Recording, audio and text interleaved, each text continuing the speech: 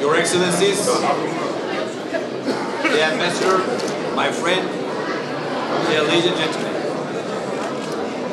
I want to, first of all, on behalf of the government of Georgia and on behalf of the people of Georgia, first of all, I want to extend to you my most sincere congratulations on the occasion of the Independence Day of the State of Israel.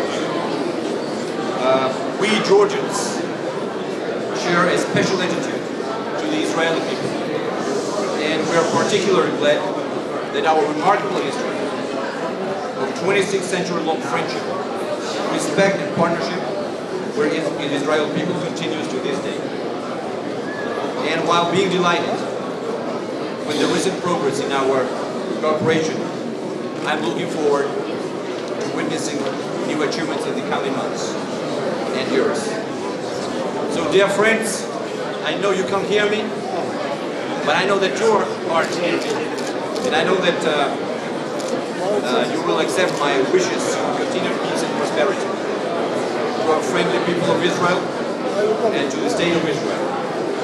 I want to say from my heart that we Georgians have a special attitude and relationship towards the people of Israel and towards your state.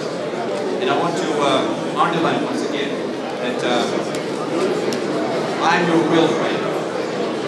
And it is not by coincidence that in the last 2 years, our friendship, I would say, became stronger.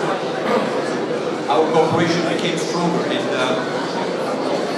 I can tell you a few examples. For example, last year, we inaugurated a symbol of our friendship and partnership, the museum, the first Georgian Jewish museum here in Tbilisi. And I want to thank Mr. Ivaniashvili for sponsoring this museum. This is a great project. And I want to tell you that we, people in Georgia, always stand by you and will always support you. And I want to thank you from my heart for your support towards us, towards our people, and towards our country. So once again, congratulations. Thank you.